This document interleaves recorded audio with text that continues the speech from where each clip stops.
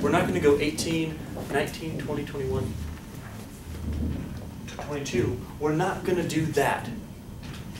We're going to do 18, 19, 20, 21, 22 goes here. Why? Because this distinguishes classes. And if you have classes which are 4 years apart, think about it. 18-year-olds, 19-year-olds, 20-year-olds, and 21-year-olds, 4 years, are going to fit in this class. Do you see that? I can't include 22 here. That would be a class with a 5. It would include the 22-year-olds. Do you see the point there? That would actually be a class with a 5. So be careful. This is where people make a mistake on the test. They go 22, and then they're off a sequential year for every class. And they go, wait a minute, I have way too many classes. This has 0. Well, that's because you did wrong. Okay. So this is the way we do this. We go 4 here, and then we're going to create 8 classes from here on out. So 18 to 22, 22 to what? Hopefully 20. Remember, our class width is 4. And then again to, and then, how many classes do we need? 8. Perfect. And then what? And then what? 1, 2, 3, 4, 5, 6, 7, 8. You know what? That's going to work out perfect for us because we have 44 in our group, right? Look at our last class is going to include 5, 6, 7, 8. Why are we too many? I guess that could happen since you round up. You might have an extra class in there, which we do. We're going to have 0, 46 through 47, 49. So we do this, then we create our classes going this way. So we're just going to go to 1 less than our next lower class limit. So this is going to be our 21, our 25, our 29, 33, 37, 41, 45, and then lastly we're going to have 49. But that's the way we do this. We create all the lower class limits first.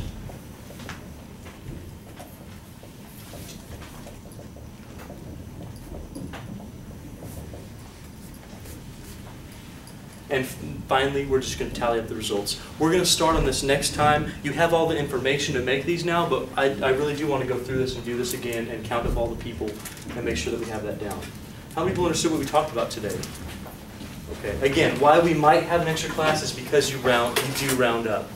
That's necessary to include everybody, but I guess you can get an extra class on that. You do have some homework?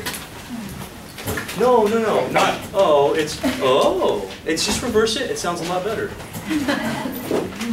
Doesn't make it sound. Just because I want it to. Okay, you're going to do, by the way, this is also on the website, which I gave you over there. Go ahead and look at please go on that. That way you get more views and feel cooler. Can you do that for me? Just kidding. Go to section 1.5 and do page 34 to 35. Numbers are 1, 2, 5 through 25. That assignment's also on the website. If you go under and look at your class homework assignments, that'll be there as well. All right, guys, that'll be due on Monday. Have a great day. I'll see you on Monday. Okay, so if you do remember, last time we were going through our frequency distributions, and I have given you definitions for this. Can you remember what our class width was from last time? 4. All right, and the way we figured out our class width from last time is we took the maximum value for our sample minus the minimum value of our sample. We divided by the number of classes we wanted, and then we rounded up. As we found from last time, this is an approximate way to get your classes, but you're never going to be too low. You're going to have a class for every person at least. Maybe, I think we have 1 extra actually. We're going to have 0 and 1, but that's okay. So our class width in our case was 4. The lower class limit, that was the smallest value in each class. So we're going to list those out in just a second. And the upper class limit is the largest value in each class. The class midpoint, we'll get to those after we fill out our chart over there, our frequency distribution. Now the question I have for you is this. As far as the class width goes, does the class width measure 4 units this way, from lower to upper, or does it measure this way, from lower to lower? So we're not going to go 18 to 22 this way. We're going to go 18 to 22 this way. And I gave you the reason why last time. We want 4 years spaced here, not 5. If you go to 22 here, there's 5 years between the lowers. We want only 4. That's why our class width is 4. So we'll make this 22 The next one I think I gave you, of course, well, we're going up by 4, so what's the next one? 26. And then? 30. Then? 34. 38. Perfect. 42. And? 46. Okay, and I made the other ones up, the next part of very quickly last time. But what you're doing is you're just going to one step below your next lower class limit. So from 18 to 22, we need the number what right here? 21. We don't want 22. Because 22, then you would count 22-year-olds in 2 different classes. That's not a good thing. So we're going to go to 21. You're right. And then you can count up by 4 for all of these limits also. So for 21, this one's going to be, and it should be 1 less than our next lower class limit.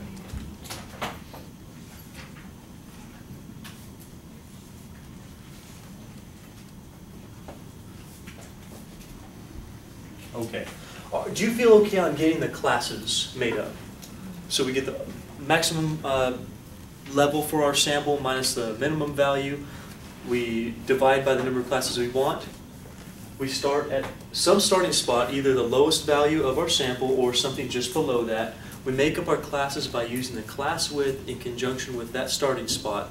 Make up all your lower class limits first, and then we fill the upper class limits in. A couple of things before we actually do the frequency. The class midpoints.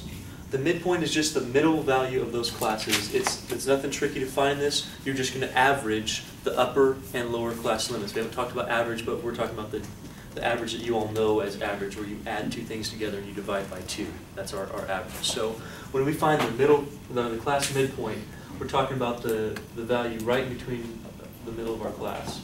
So we're going to take the upper class limit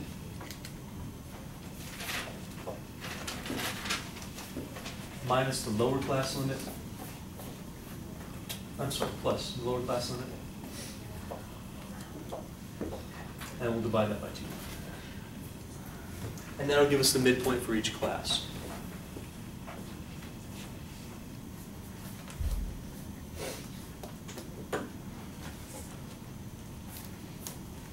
Which one haven't I got? The boundaries?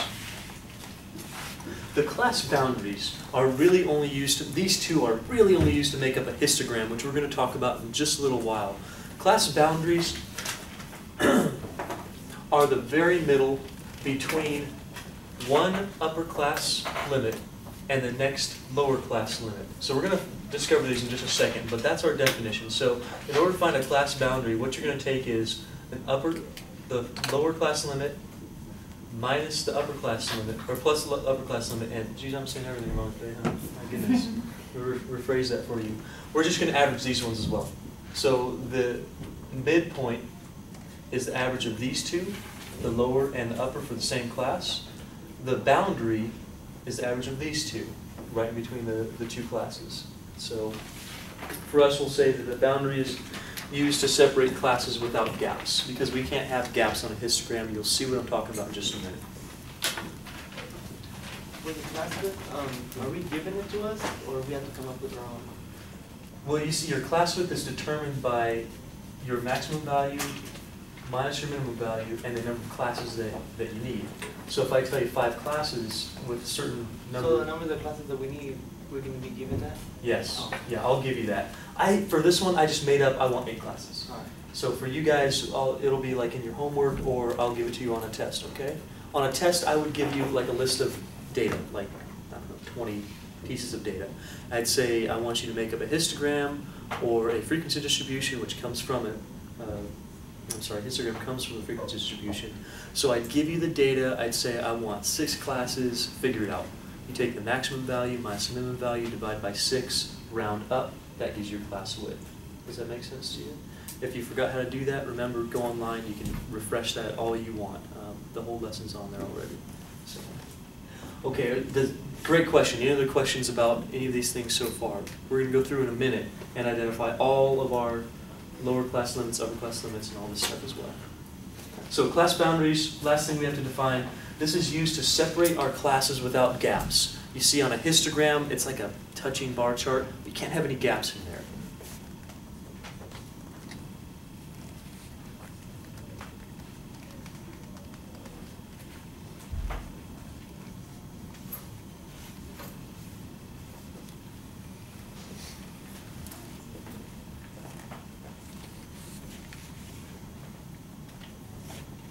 Okay, so let's go through it. Let's identify what all these numbers are, because I've given you the definitions, but we really haven't even discussed what they actually are for this example. Can you tell me the first lower class limit that we have? Very good. Okay, what's the next lower class limit that we have? Good. How many lower class limits should we have? 8. Because we have 8 classes, that's right. So 22, and then we go on up to 26. Etc. We should have 8 of them. It goes all the way to 46. How about the upper class limits? What are the upper class limits here? 21. One's the first one. And then? 25. And again, we're getting all the way up to 49. There should be 8 of them. The class midpoints, that's the average of the upper and lower class limits for each class. Can you tell me what is the class midpoint for our very first class? How much is that? Do it on your paper if you have to. You're taking the upper plus the lower divided by 2. You're averaging that. Nice glasses, by the way. I like them. I kind of like mine. That's why I like them.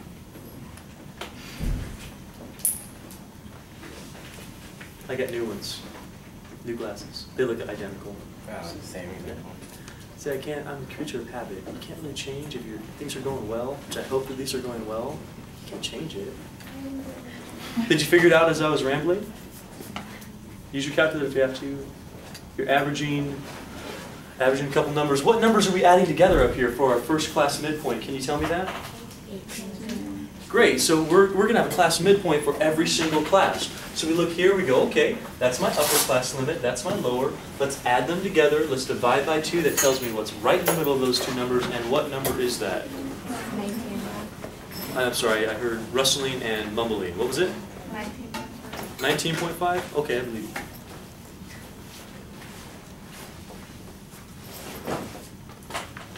Did anybody else get 19.5? Do you know how 19.5 is being found? Either here, or here. Yeah. Some people know, okay. If you're not quite sure how you're finding the class midpoint, watch. How the class midpoint is found for each class, you're taking the upper, CL stands for class limit. In our case, the upper class limit for our very first class is 21. So we are taking 21, we are adding to it, what are we adding to it? Oh, that's the lower class limit, that's this right here. You're adding 18, and then you're dividing by 2. Why are you dividing by 2? Why are you dividing by 2? So how you find an average of two things is or average of any number of things, you add them all together and you divide by the number of things you added. So here we have 2 classes, you're adding them, you're dividing by the number 2, and then this number, this value is going to give you 19.5. You with me now? What's the next midpoint? Can you find that? I'll give you a little hint. Well, firstly, you understand you can add these two together and divide by 2, right? Nod your head if you're with me on that. That's how you find that class midpoint. Or you can be a little smarter than that. What's our class width? Just add 4 to that number. You're going to come with the class midpoint. Okay, this is kind of neat. All these numbers are multiples of, well, you add 4 to that. They're not multiples of 4, but you keep adding 4 to it. Here you keep adding 4 to it. Therefore, the midpoint, you're going to keep adding 4 to it. You don't have to repeat all that work. You don't reinvent the wheel. Just add 4 to it. So someone who has added these two and divided by 2, tell me what you got. And guess what?